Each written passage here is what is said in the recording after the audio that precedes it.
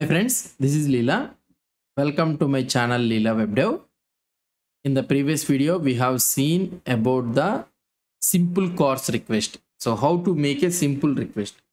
You know that the simple request when the browser will make whenever it is having a get or post request and the content type is nothing but you remember the content type. So the content type should be text/plain and another one is URL form URL encoded, and the last one is the multi-part by form data. So if the content type is either of these three forms and the request type is a get or post request, then you will have a simple course request. Fine. So now if the request is other than get, post or head, that means if it is a delete or put or any request, and also the content type is not something like that, then you will be having a preflight request. So that is the main thing. So now let's try to see it here. So what I am trying to do here, let's go into this one. Okay, let's go into the main.html file. So here in the API, I am creating a JSON file, sample.json file. I am creating a sample.json file. In this sample.json file, I'll be having a message. This is the sample JSON message data thing I have writing. So this is a JSON file. Now what I want to do, so I want to access this one, so I can access it directly, sample.json, and here you will be having a request method is equal get, and this time you are getting it as JSON request, so I can make it as a JSON, and here text data dot message. Okay, so that's it. So now the simple, I changed it like this. Now let's see that whether it will work or not. So here if you try to see the sample.json file, so you are able to get the output without any problem. We got the output, message sample output. So fine. So if I try to refresh this page, remove this one all, and I click on this one, see successfully we are able to get the sample.json. So why we are able to get the sample.json? So here it has did the simple course request. You need to understand that this has made a simple course request. Why? Because the request method is get, and there is then the content type also. So it is trying to, the response header is trying to send the content type is application.json, but in the request headers we are not sending the content type. So here we are not sending the content type. So you need to understand that whether it is a JSON file also, the browser does not explicitly send the content type.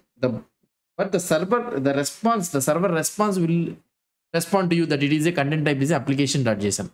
So in order to access, in order to request the browser, or otherwise in order to tell the browser that I am expecting from the server the content type is application/json. Why? Because we are using it as a JSON thing.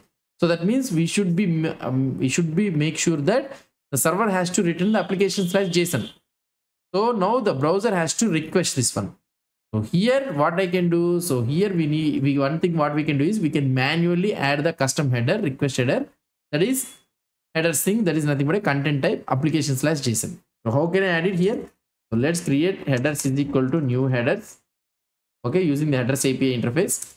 So here headers dot append, I'm using dot append, and here I will be adding content type. The content type I am expecting from the server is application/json.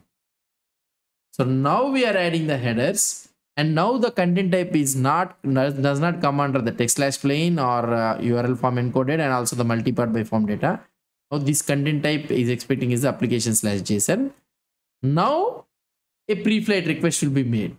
Okay, so now we are adding some custom headers. So now a pre-flight request will be made. So let's see that whether a pre-flight request will be made or not. If you try to refresh this page, okay, let's filter out this one all and click on the here. So we are not able to get the get request. Okay, sorry, I forgot to add it in the headers thing. Let's add it in the headers. Okay, so let's try to send it. So here I will be refreshing this page again and refresh this page. Now I am clicking on this one. See, this time we are able to see a pre-flight request has been made, and we are getting a course error. Again we are getting a course error. The pre-flight request has been made. Now what is the pre-flight request it is trying to send it?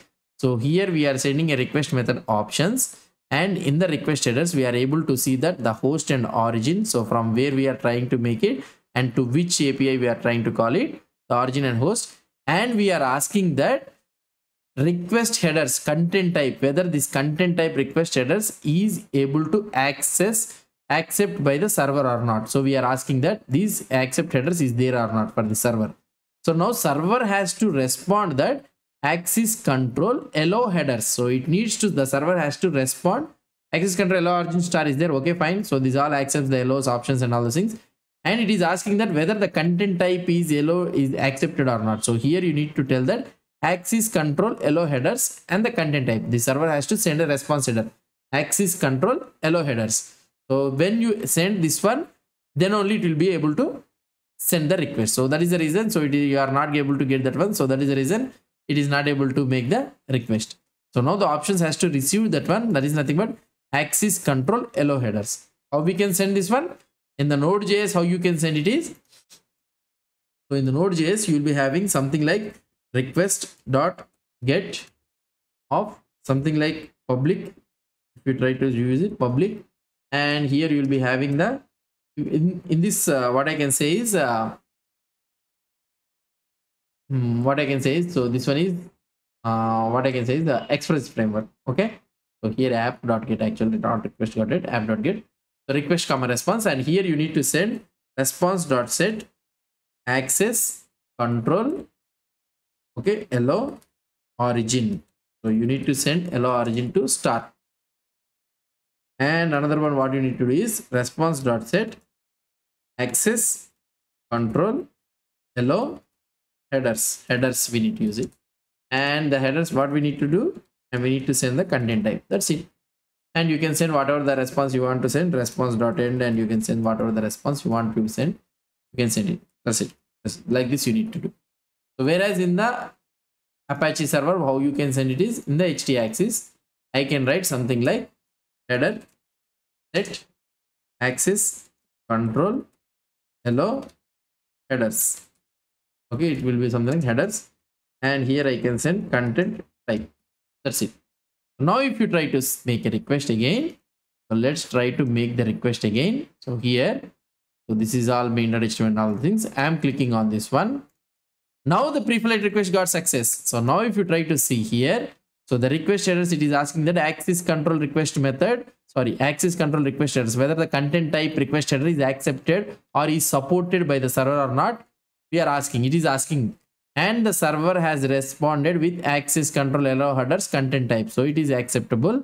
Now what it is trying to do here? So it is okay. And the sample.json, we got the response, and here we are able to see the response here.